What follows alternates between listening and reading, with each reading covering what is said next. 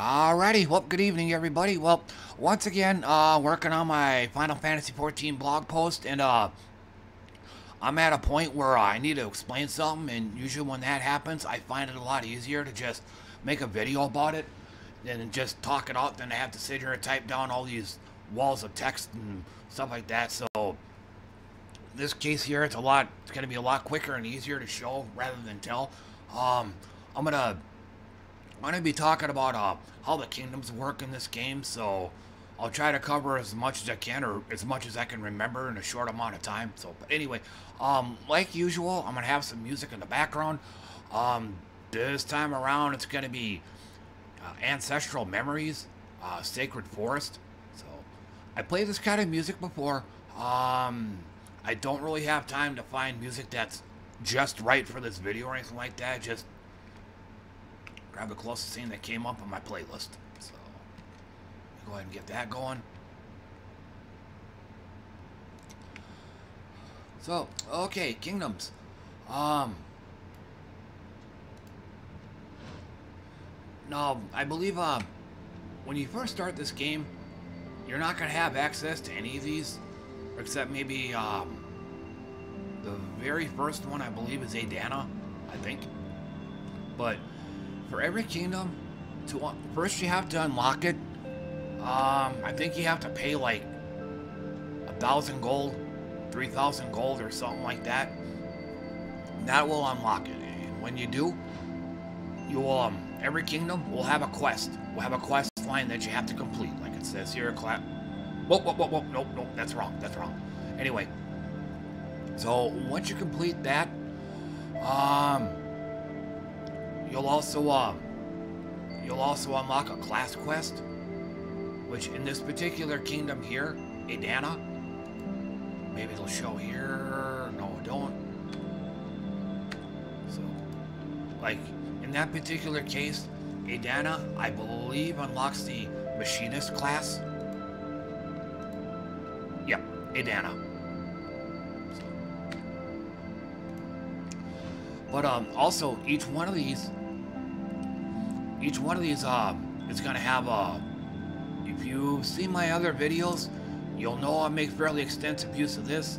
You can also unlock explore quests. I'm trying to think, but in Diablo 3 comes to mind for those greater rifts, maybe those regular rift runs where you can choose your difficulty. You know, higher difficulties mean, you know, more difficult monsters, probably obvious, and also increases like the amount of gold you get, amount of miststones. That's currency you get. You'll need like 100 of them to fight the mythic boss in each kingdom, but you kind of get the idea though. So you get you can do explore runs, you can do challenges. You know, they're all 7 challenges here. You know, that kind of thing. Complete all 7 of them, and you go to tier 2, tier 3, etc. And probably the big one here is each one of these kingdoms, I believe, I think it's every hour. Every hour you'll get a tribute. Like in this, again, using Adana as an example, there's a 26% chance that you're going to get 245 gold from this kingdom. Gold, some glory, type of currency, and then souls, again, another type of currency. And then, actually, let me go to my home kingdom, Whitehelm.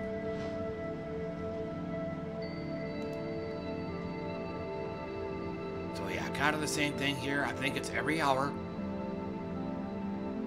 You know, 26% chance to get 645 gold, and also you get 66 glory every hour as well.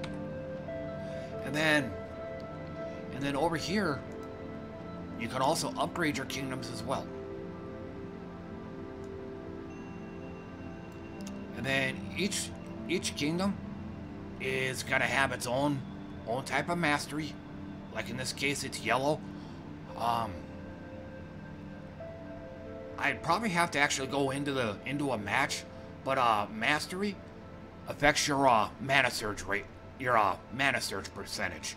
It's a percentage chance that you're gonna get that a particular match is gonna get you double the mana. So that's mastery, and then as you see here, tribute. This kingdom here is gonna get you more money. You know, in the next level, then you get a paladin troop, more, you know, and so on and so forth. And then a big prime goal, especially when you're starting out playing this game, is to get all your kingdoms to level 10. Then that's when you start getting that's when you get a stat bonus. Like in this particular kingdom here, it's gonna be armor. And then let me rewind back a little bit. And then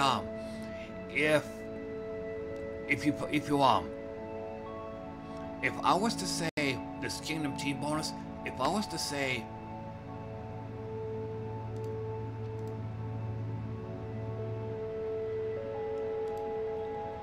I don't want to mess that one up. Let me just pick one at random. I'll pick this one. Edit team. Because what you can do,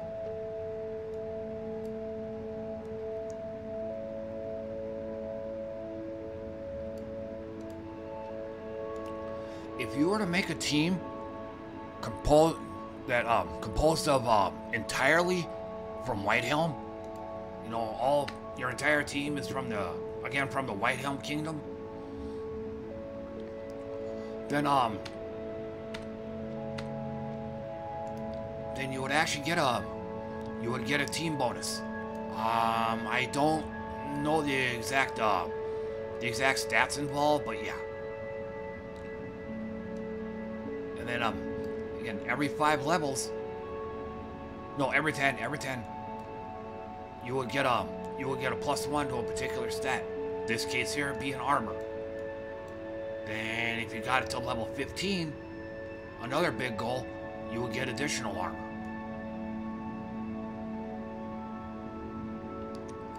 And then faction horde stats.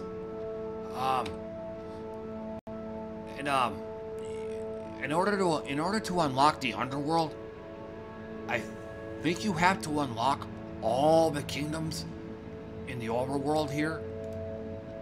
But each overworld kingdom is going to have an underworld equivalent, like Whitehelm, I believe it's Hall of Guardians. Yeah, it looks like it. And then don't want to go too deep into this. But yeah, you know, horde quality, that kind of thing. Let's go back to the overworld.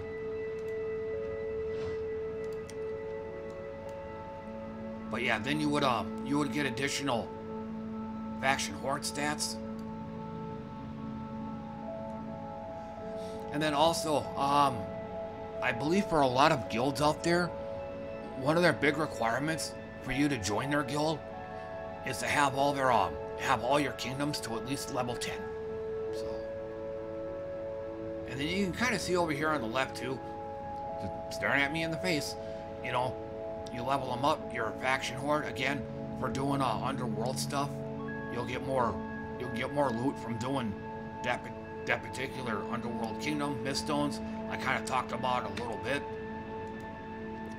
You'll get 10% more miststones from running stuff in here. You get 100, you can fight the mythic boss, defeat that mythic boss, and you'll get a boss chest. But anyway, that's pretty much how the kingdom levels work. Power levels, this one here, you do various things in here, like you unlock the traits. Traits, for those that don't know, are these. Unlock traits on them. You'll also be required to level up some of the troops, and in doing so, you'll actually get more loot. You'll get more hourly loot from this particular kingdom. You know, extra gold, twice as likely to get some of that gold. And then in here, just like the kingdom levels, every 5 levels, you get a +1 kingdom skill bonus. And in this case here, it's got to be armor. So,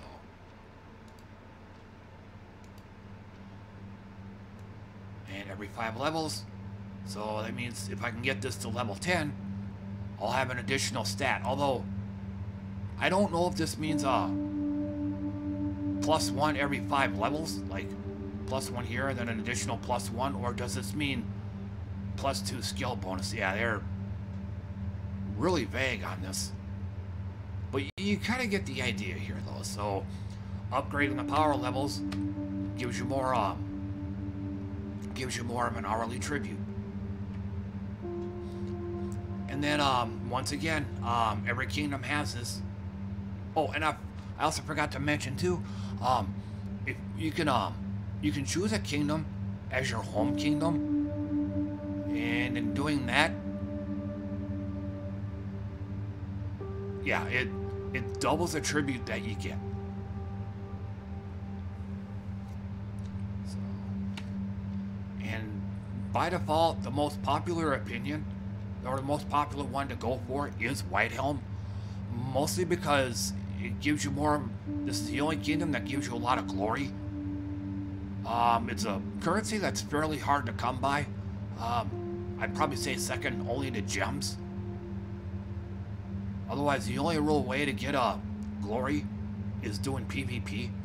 So yeah, I think most people have their home kingdom set to Whitehelm for that reason.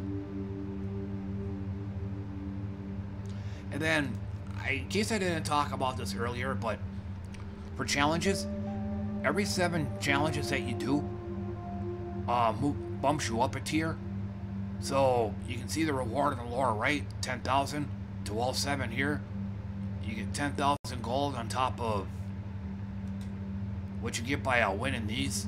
So you can get 17,000 gold just by completing this tier, and it goes up to like shards, souls, etc. So